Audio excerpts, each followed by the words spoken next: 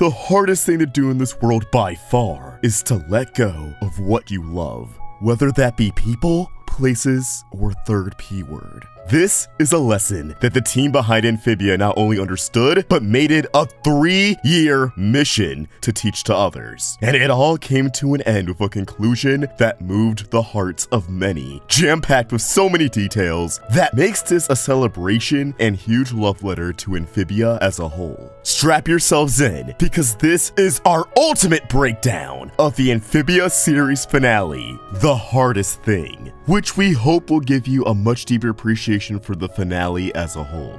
It's been an honor covering Amphibia for these last 3 years. So many people have been telling me recently that they only started watching because of our videos and our hype around the show. I'm flattered that so many people valued my opinion that much, truly.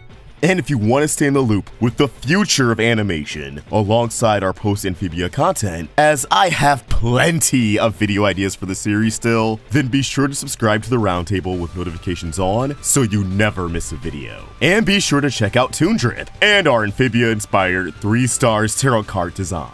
I know it's not exactly show accurate, as I've said before, that was a risk we knew we were gonna take, but the art is just so good that I think it's very much still worth picking up. Link to Toon Drip in the description below. With all that said, let's dive in one last time.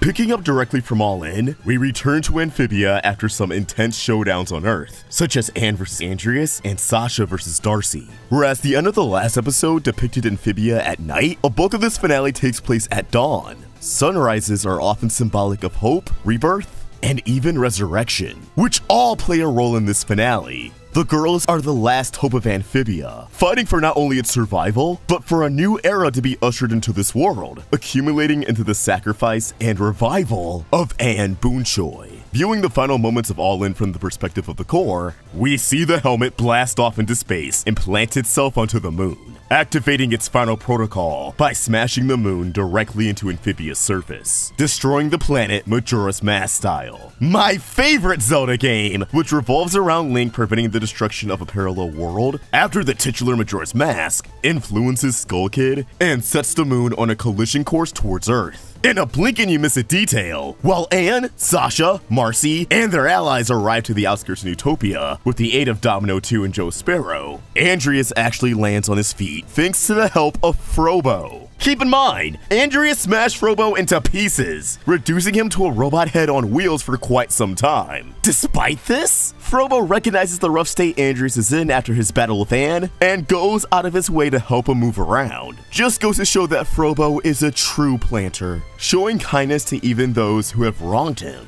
Marcy claims that the core fears our relevancy more than anything else, opting to destroy the civilization the minds within built from the ground up, simply so it can have the last laugh and reclaim the stones as its prized possession. Mother Oma arrives to the scene and believes that the prophecy has come to pass, but clarifies that it's less of a prediction and more of a humble request for help, meaning there's a chance the girls won't succeed. And to make the situation even more dire, for Sasha and Marcy to tap into the stones and use its power alongside Anne, they run the risk of depleting the stones for all their energy, meaning they may surrender their ticket home in the process of saving the world. The girls take on the challenge to save Amphibia, but Mother Ohm pulls Anne aside to let her know about a powerful spell that the stones hold, capable of destroying any foe, at the cost of the user's life, setting the stage for one of the most emotionally charged moments I've seen in a Disney series. I love how when Anne joins up with Sasha and Marcy at the castle, Marcy's excited over the fact that Valeriana was waiting for them when they arrived, whereas Sasha just finds it kinda creepy. Intentional or not, it reminded me of how NPCs will just spawn in and wait for you in different areas of a video game, which I like to think Marcy also recognized, hence her excitement over Valeriana's sudden appearance. As Valeriana restores Marcy and Sasha's powers, she tells everyone to think of their memories of Amphibia, as it'll allow the stones to resonate with their hearts once again. This confirms that the stones didn't just assign themselves to the trios by chance, but each stone attached to a particular girl, depending on a key trait. Now the Calamity trio finally powering up and tapping into those cool anime powers together seems to be influenced out by a few things. For starters, Sasha and Marcy's powers being restored through Anne is reminiscent of the infamous video game Sonic 06, where Supersonic lends his power to Shadow and Silver, so the three of them can fight together in a big space battle. I mean, also he had the Chaos Emeralds, but like, I'm just saying what the game showed! Their armor is reminiscent of the anime Saint Seiya, and more so, Magic Knight Rayearth, which I actually haven't seen, both of which feature their own armor transformations, with the latter featuring lead characters with blue, red, and green color motifs, who are also middle schoolers. Of course, you can also draw parallels to Dragon Ball, with Super Saiyan Blue and Super Saiyan God. The way they fly out with colorful traits of aura behind them references the iconic Powerpuff Girls, with of course Blossom, Bubbles, and Buttercup sharing identical hues to the girls. And each of the Calamity forms have details unique to the three girls, such as the leaf crown, knee pads, and skirt on Anne, or the many spikes on Sasha. I also love how Anne has oval shapes in her gauntlets and chest plate, while Marcy has upside down triangles, and Sasha has diamonds. Anne's armor is also reminiscent of the final armor she was fitted for in Bessie and Michelangelo. That would be reduced to just the chest plate. Sasha unleashes a heron-shaped burst of energy as a test run, conveying that the girls have a classic synergy buff. Their powers are amplified and stronger together than they are apart. I found it interesting that the core loaded up the moon with countless of insect-like robots capable of mass destruction. Considering Andrias said the moon became home to numerous pet projects, I wonder if the goal wasn't just to turn the satellite into a middle finger against Amphibia itself, but a super weapon that could have been used for their invasions. There is just no chance to use the super weapon after the music box was stolen. The big battle between the girls and the core is spectacular. Not only is it accompanied with a loungy guitar version of No Big Deal, similar to how 3D Sonic games have a tendency to use an arrangement of a respective game's theme for the final boss, but everyone also gets their own time to shine. Anne crafts an aura version of her iconic tennis racket, swinging a ball that splits off into multiple domino death beams, piercing through a fleet like it's nothing, the explosion forming the word ace, which is not only a nod to tennis, but a message often found in video games when nailing a combo or quick time event. Sasha summons pom-pom boxing gloves to fight with, calling back to her days as a cheerleader and queen bee, tearing through her enemies with hair and wings on her back in a sequence that's oh so satisfying. How she perfectly slugs out an eye from one robot, and then basically spin dashes through more of them in a zigzag pattern. She even has a mini boss fight. That's an S rank if I've ever seen one. Marcy's living her best anime life, summoning giant dice and declaring she's happy to fight by her friend's side. A pretty cliche line from many anime and video games that put a smile on my face, brought a tear to my eye. As the die is cast, the backdrop of the hit she lands shows the cute little robot pin that she gave as a gift to Andrias, and the mascot of Vagabondia Chronicles, Marcy's favorite JRPG, as seen in the episode Marcy at the Gates. A robotic creature captures the dice, causing it to land on a nat 20, baby, which in D&D yields an instant success. Originally in the storyboards, Marcy also shot an aura arrow after rolling the dice, and the Vagabondia characters appeared in a more direct way. The girls then come together and do a little zero gravity freefalling with their hands linked. Reminds me personally of the Kingdom Hearts 2.8 opening, where another trio, Terra, Aqua, and Ventus, are shown doing the same thing. So wholesome. Storyboard artist Drew Applegate stated, "My main goal in drawing this scene was just to let the girls have fun together. They had all been through so much, and they were finally all together again and working to help one another. I just wanted to give them that moment and joy." Andrias is in awe as he watches the battle from a distance, and this dynamic shot was first teased in The Core and the King during Leaf's vision, with Andrias, the Moon, and the Calamity Trio removed for obvious spoiler reasons. Plus, they probably didn't even have animation back for this episode when finishing up that one, but the background art would have already been made. Aldrich begs Andrias for help in a desperate ploy to save the Core. And originally, when Grider arrived on the scene, Andrias finally took notice of Barrel's warhammer, but it was cut for time. However, I'd like to think this sight would have helped Andrias make up his mind as he decides to help the girls, commanding the remaining robots to help the trio, with all of them pushing back against the moon. This part of the final showdown is reminiscent of Sonic Adventure 2, something I've been calling for weeks now, as the girls giving their all to stop the moon serves as an homage to Sonic and Shadow trying to stop the space colony arc, something that concluded with Shadow sacrificing his life to save the world.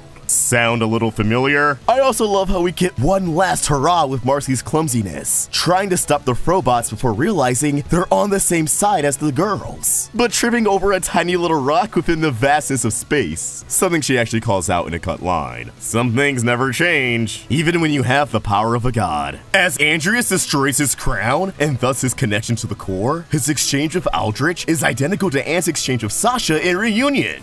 What are you doing? Something I should have done a long time ago. Standing up to you! What are you doing? Something I should have done a long time ago. Standing up to you! A very satisfying moment to see. Amphibia probably had the best approach to a villain redemption in an animated story since Zuko. Granted, Avatar was always putting up to a Zuko redemption, and he was never really considered the big bad. In another storyboard panel cut for time, Marcy did look back at Amphibia in this moment, relieved that Andrias chose to do the right thing. Another fun tidbit of trivia, originally the core had solar-powered backups on the moon to compete with the girls' power, but it ultimately made more sense to just have the thrusters work harder. Pinned against the ropes, Sasha and Marcy's power begins to fade, as it's the first time tapping into this transformation, and realizes she has no choice but to use the faded spell, sending her friends back to Amphibia's surface. Sprig panics when Marcy and Sasha relay Anne's intentions back to the planters, demanding Frobo to take him to Anne. The core refers to the stones as Amphibia's greatest treasure, causing Anne to retort with the sentiment that the stones aren't this world's greatest treasure, its people are, with a super anime group shot of all the characters, not stopping at just the Wordwood civilians, but some side characters, such as Wally's father, the villagers of Little Frogtown, Priscilla and Pearl, who actually made a cameo at the end of All In as a part of the big army, so I technically got my wish to see Priscilla again, Bella the Bellhop, Apothecary Gary, and Percy and Braddock. Such a heartwarming moment. Anne wishes upon the stones to save the world she loves dearly, causing the stones to burst into pieces as she's imbued with their power, turning her hair white as her body's glowing. Not only are white hair transformations pretty common in anime, but they often represent divinity, showing that Anne truly wields the power of a god. Her eyes become stars, something that may have been alluded to in True Colors, as they form a similar shape when Anne first transforms. Sprig pleads Anne to not go through with the spell, but it's too late. This moment seriously wrecked my emotions, as Sprig calls Anne his everything. He wants to do anything in his power to protect his best friend, his sister, but he realizes there's nothing he can do. Anne's body begins to crack, something that was foreshadowed at the end of Ohmtown Road, with the prophecy depicting all three girls armored up and powered up. The cracks on this entrance lining up perfectly with the cracks formed on Anne, conjuring a mighty purple and blue blast that absolutely annihilates the core and the moon. Which I guess means Amphibia operates on Dragon Ball logic, as the moon was also destroyed in that series, without any radical consequence to the world around them. Speaking of Dragon Ball, the toll this attack takes on Anne's body leaves it in a near petrified state. A similar thing happens in the Buu arc of Dragon Ball Z, where an anti-hero, Vegeta, sacrifices his life and uses all of his power to self-destruct in an attempt to destroy Majin Buu,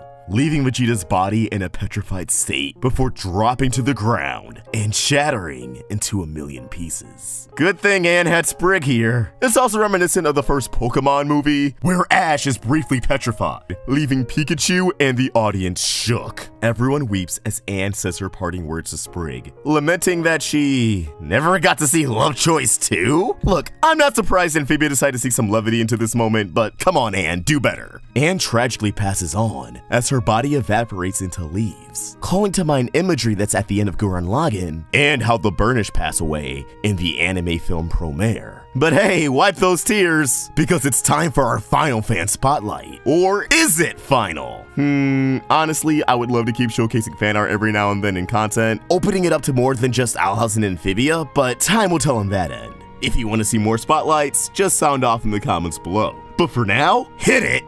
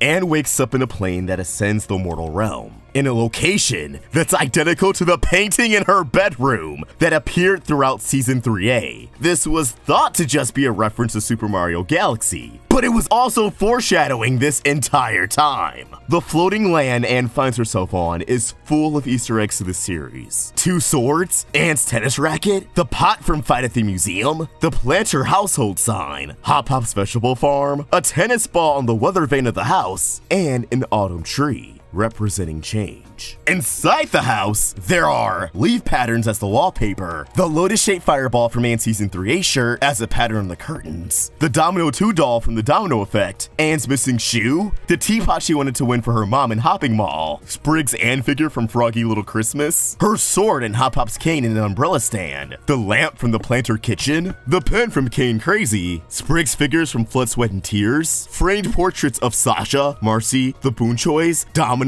Sprig, Hop Hop, and Polly, and lastly, the star ceiling, donut pillow, and cat plush from Anne's bedroom.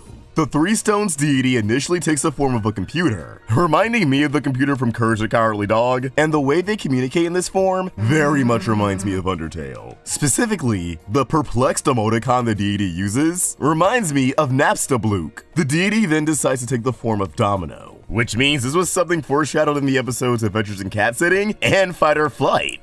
She's the Alpha and Omega, an interdimensional being beyond all time and space. The Three Stones deity is voiced by none other than Charlene Yee, also known as the voice of Ruby on Steven Universe. And in this form, you can draw a lot of comparisons between the deity and QB from Madoka Magica. I talked about this in my ending explained for the finale, but the deity informs Anne that they made a copy of her before she passed on Earth, and that for all intents and purposes, she's still the same Anne Boonchoy. I describe this as a Gainax light ending. Gainax endings kind of becoming a trope within anime after multiple projects by Studio Gainax concluded their stories with WTF endings that either make no sense or absolutely blow your mind. Is our original Anne dead? Should this copy be regarded as a clone? It's up to your own interpretation, but personally, I choose to look at this as a new body for the same soul. I also love how we see the true form of the deity. Most shows tend to just stop at the "my true appearance would warp your mind" shtick. The deity reveals that the stones were created as a test for mortals to see if they could handle unlimited power. Anne was the only person to not abuse the stone's power, but to use them for good, and because of that,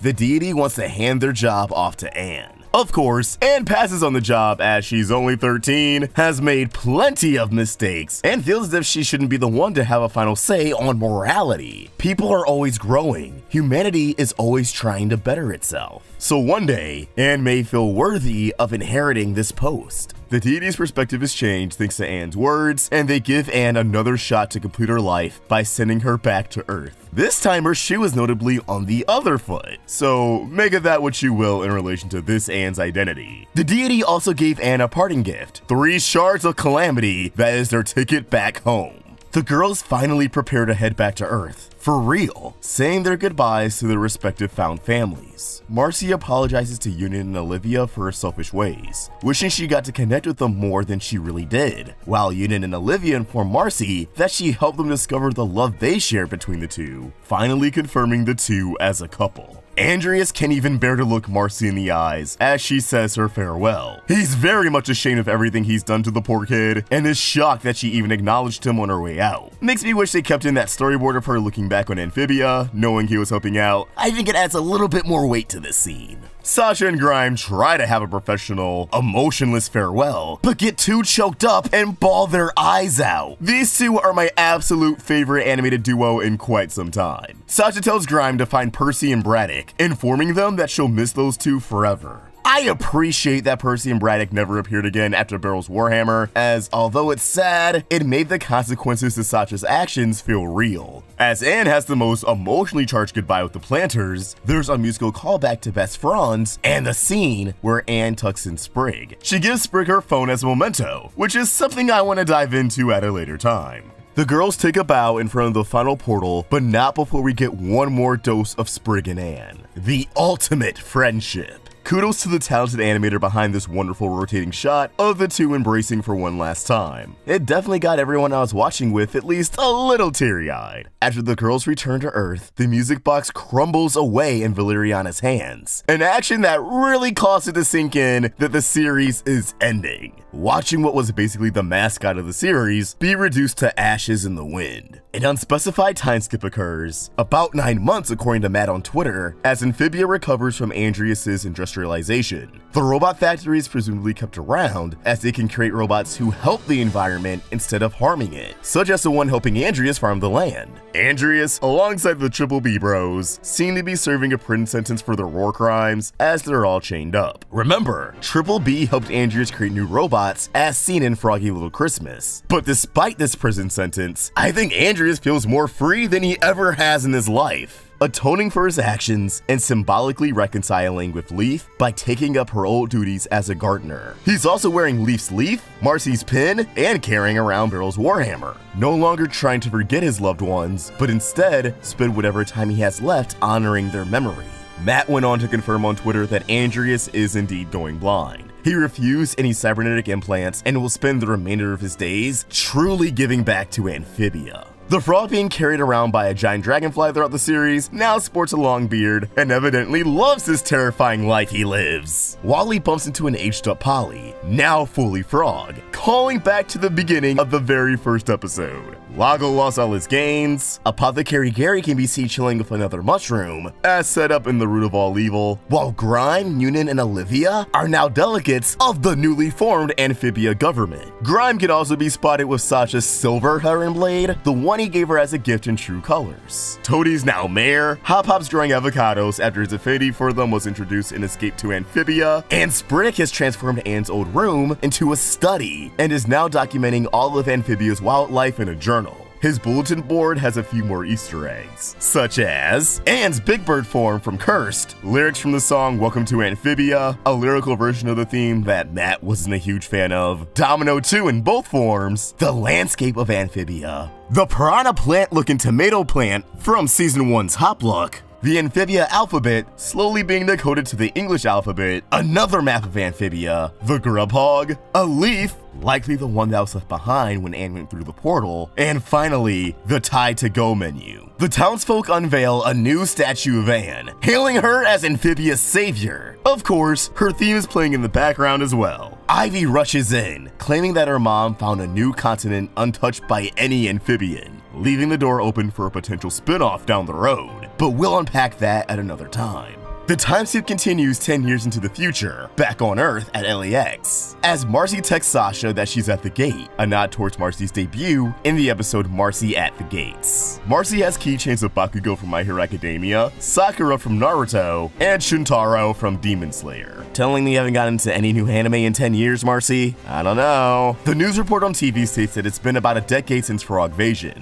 but apparently some people believe it was a hoax. Don't know how that checks out given all the eyewitnesses, but at least that gave an excuse for Anne, Sasha, and Marcy to go on and live normal lives. Sasha wears a jacket with a patch of her heron blades, and in her car, she has a sticker of a bisexual colored heart, her guitar from Battle of the Bands, and a keychain replica of her heron blades. Marcy has one more clumsy trip when reuniting with Sasha, and we learn that she's in town for Anne's birthday. Marcy now has a webcomic, and Sasha's actually read some of it, showing that she's taken an interest in Marcy's passions. And Sasha went on to become a children's therapist, helping them work through their anger issues as she once had. Now, how Sasha talks about her and Anne's friendship after Marcy moved away may leave people feeling as if they stopped being good friends entirely, and that Marcy never visited, but Matt Brawley clarified on Twitter that Marcy did visit many times. The dialogue was left open, but her comment about 10 years having passed was in reference to the anniversary of their adventure, not the last time they've been together. Matt suggested the specifics of Anne and Sasha's behavior post Marcy moving away was always something Marcy was very curious about, but never wanted to pry by asking directly. After 10 years, enough time had passed where Marcy just needed to know and decided to speak up. But he doesn't want to say too much more, as he wants things to be left to the viewer's interpretation. And now runs a frog exhibit at an aquarium, which is of course a nod to the episode A Day at the Aquarium, where she had a hard time saying goodbye to the planters. The exhibit is called Amphibia, with many nods to the world she once knew. Not only did she name a pink frog after Sprig, but she has recreations of the planter household, Newtopia, Toad Tower, and Proteus. There's also a toad that looks just like Grime. As the trio reunites once more and embraces, the framing of this shot is made to resemble the illustration and gems on the Calamity box, bringing things full circle as the story of Amphibia comes to a close. The extended credits has some neat details as well, showing the temporary homes for the girls as we see the ant statue in Wartwood, the current state of Newtopia, with the girls' signature weapons lodged into the edge of a cliff, reminding everyone of their heroes, Toad Tower, with flowers blooming on the overgrowth, which I believe conveys a new chapter for the toads and their change of heart, and finally, the planter family household at night, adjusting to change in a world without Anne. These credits also list every single overseas animator that helped bring this episode to life, a rare practice animation that the crew fought hard to keep in the final product here. And there's a special thanks that shouts out many notable names, such as Alex Hirsch, creator of Gravity Falls, which Matt Brawley worked on, Dana Terrace, creator of The Owl House, Matt's parents, On and Bruce Brawley, Domino, Matt's cat who inspired Amphibia's Domino and Domino 2, Michael Ryanda, director of The Mitchells vs. the Machines and Gravity Falls alumni, and Thurip Van Orman, creator of Flapjack. He also voiced the original Sprig, Weed, in the Amphibia pilot.